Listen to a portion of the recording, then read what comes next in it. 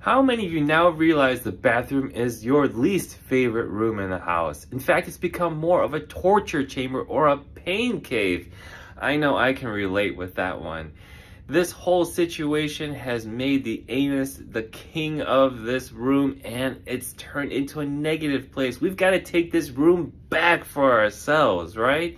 So let's change it up. Paint the walls. Put some pictures of people you love up. Put some music on. Maybe burn some incense, light a candle, whatever you need to do to make this place anew again so you can start practicing your good habits. Take care. Bye.